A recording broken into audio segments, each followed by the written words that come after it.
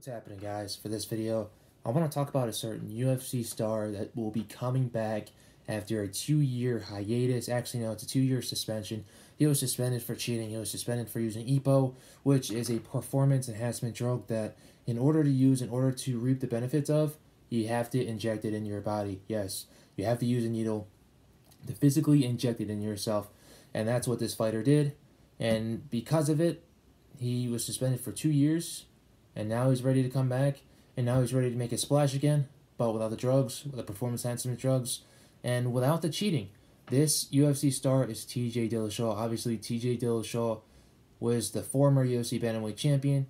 He had to vacate it because of the EPO, because of the cheating, and as a result, he was suspended for 2 years, and now he's about to be back. His last fight is against Henry Cejudo when he went down to flyweight to try to challenge Henry and to try to take his belt all the way back in 2019, January of 2019. That was the first ESPN Plus card that the UFC ever put on, and as a result, he ended up getting KO'd by Henry Cejudo in the first round. Yes, it happened in the first round.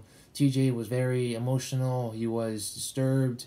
He was distraught, you know. The guy was sad because he put in a lot of work, mostly the EPO, and he ended up losing in the first round. As a result, got suspended. He's coming back, and obviously there's a list of guys that have called him out. Rob Font has called him out. Jose Aldo has called him out. A number of guys have called him out. But the one guy that really deserves to face TJ Dillashaw, that deserves to welcome him back into the fray, is Rob Font. And the reason why I say Rob Font is because he looked amazing against Marlon Moraes. Marlon Moraes, who is a former title contender and a title challenger, who got KO'd by Henry as well. He ended up getting TKO'd by Rob Font in the first round. Obviously, Rob Font did get caught in that guillotine. He was able to get out. They ended up getting back to the feet. He hit Marlon with a nice stiff jab that really knocked him down. Got on top of him and finished him with ground and pound. He called out TJ right after, and I think that's an amazing fight to make. Obviously, Rob Font was out for almost a year. The torn ACL, his last fight before Marlon Moraes was against Ricky Simon. And that ended up being an amazing fight as well. Both guys went at it, but Rob Font was the one that got his hand raised at the end of the day. And now Rob Font is trying to make a huge splash once again. He's now in the top 5 of the UFC bantamweight rankings. And he's ready to make an even bigger splash because he wants that title shot against Peter Yan. And Peter Yan will be facing Aljamain Sterling this March, happening very, very soon. But he wants that title shot, and if he won't be able to have it because he needs one more fight before he can be able to challenge for the title. And Rob Font's a finisher, man. The guy knows how to finish off his opponents, and that was on full display against Marlon Moraes. TJ, he's also finished a good amount of guys as well. He finished Cody Garbrandt twice, but we don't know how long he was on the EPO for. He could have been on the EPO this whole entire career. Cody even said it during one of the press conferences when they were supposed to fight. TJ knows everything about drugs. He's even showed us how to use them. So obviously, we don't know how long TJ's been using these performance enhancement drugs. It might have been for a minute, it might have been for a while. There's something that we don't know about it, but he was suspended. He is coming back, and I believe he should face Rob Font. Rob Font is a complete mixed martial artist. TJ Dillashaw is a complete mixed martial artist, but TJ's specialty is his wrestling. Rob Font's specialty is his striking. A striker versus a wrestler matchup will definitely be an interesting matchup indeed. It will be a very tough matchup for TJ, especially because of the ring rust that he will be bringing with him. He's been out for 2 years.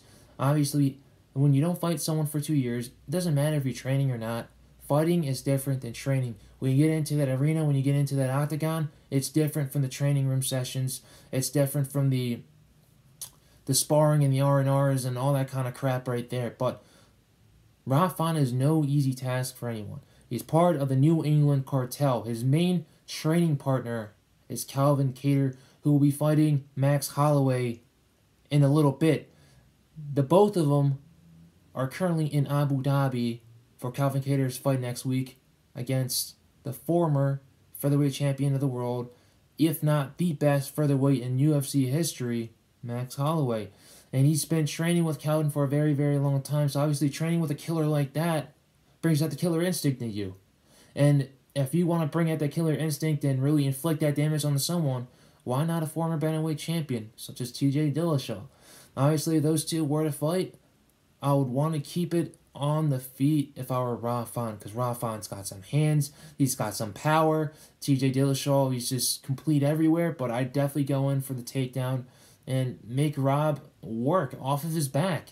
But all in all, I think this is going to be an amazing fight when it does happen. I do believe this fight will go down. If it does go down, the UFC is going to announce it in the next couple of weeks. And when they do, both fighters are going to have to prepare for this fight with fight camps. And those fight camps usually take around 3 months.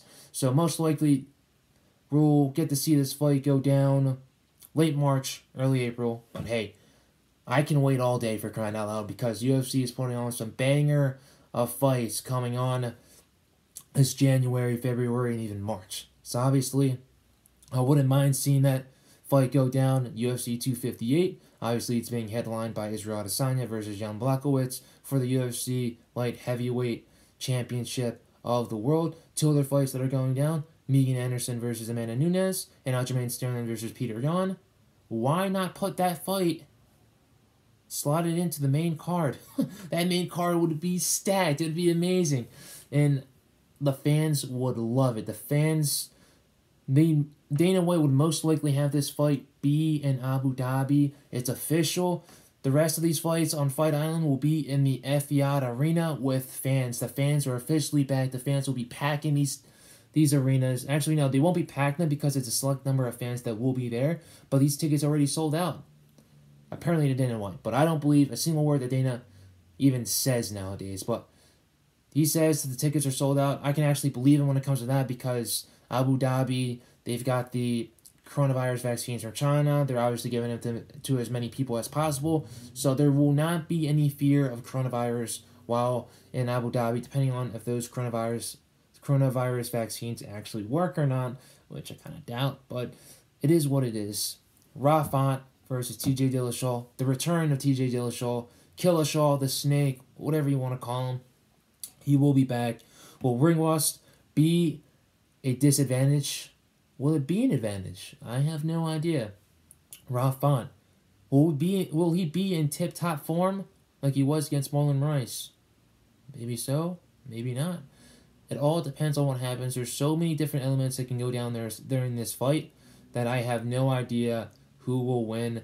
It's basically an equal matching right there. And if TJ Dillashaw, if you were actually, since he is coming back, if you were to put him in the rankings, he'd most likely still be in the top 6 in that whole entire division, even though that division is extremely jam-packed. It's